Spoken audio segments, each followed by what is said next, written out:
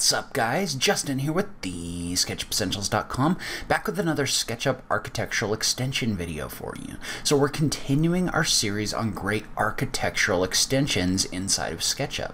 These are extensions that have applications inside the field of architecture. So in today's video, we're going to check out an extension that allows us to quickly create glass assemblies inside of our models without having to go in and model those manually. To get my free list of all the extensions, including the link to this one, make sure you download the free architecture extensions guide at TheSketchUpEssentials.com/architecture extensions. Now let's go ahead and just jump into it.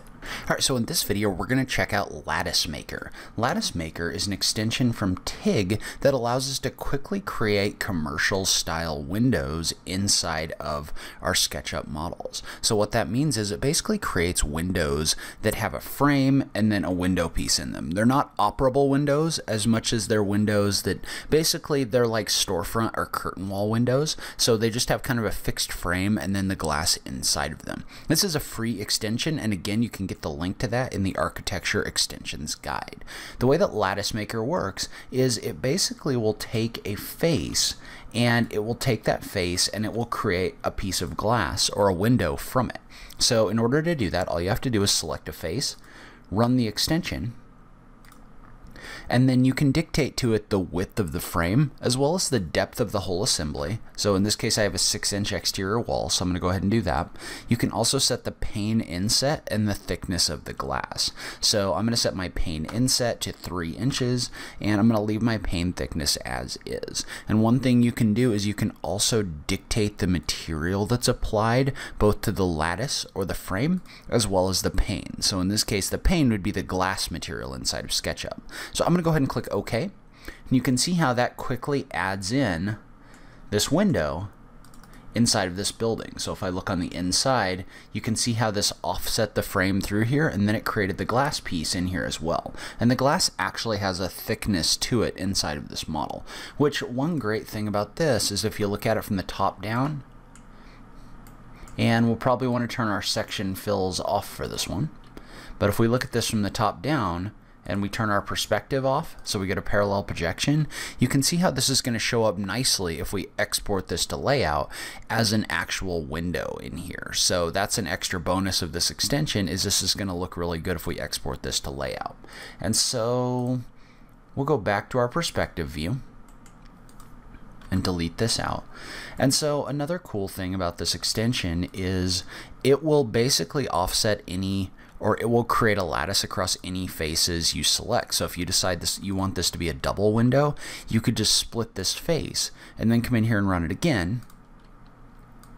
Same thickness, same pane material. You can see how it's really easy to add windows in here for multiple faces as well. And so one workflow for me that I use for this is I like to cut the holes for the windows before I create them with Lattice Maker. So because this extension doesn't cut, meaning if I was to run this on this face right here,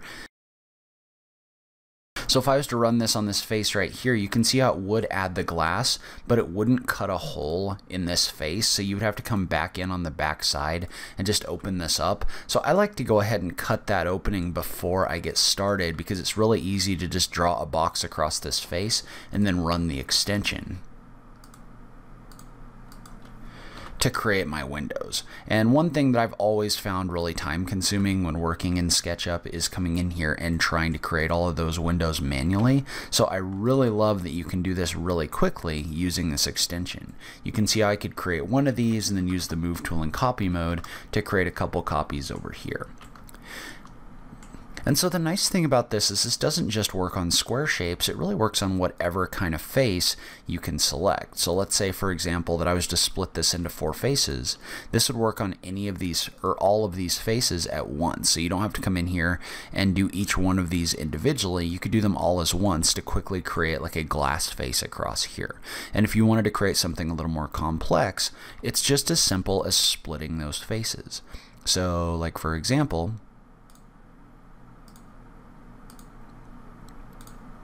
it's just as easy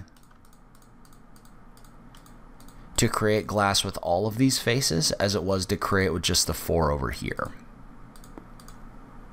And so I really like the amount of time time this can save you not having to go in and do each one of these faces on their own. And so there's also some interesting applications for this. Like, for example, let's say that we wanted to create a piece of glass running all the way across here.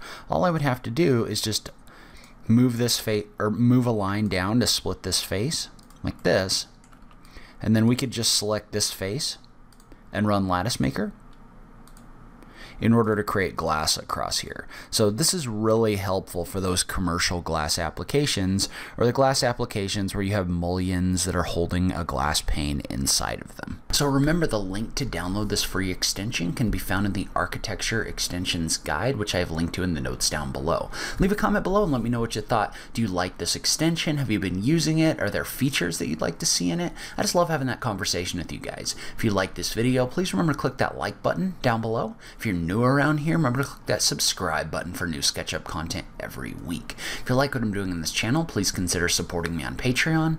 Every little bit helps, even if it's only $1 a month. So make sure you check out that link in the notes down below. But in any case, thank you so much for taking the time to watch this. I really appreciate it, and I will catch you in the next video. Thanks, guys.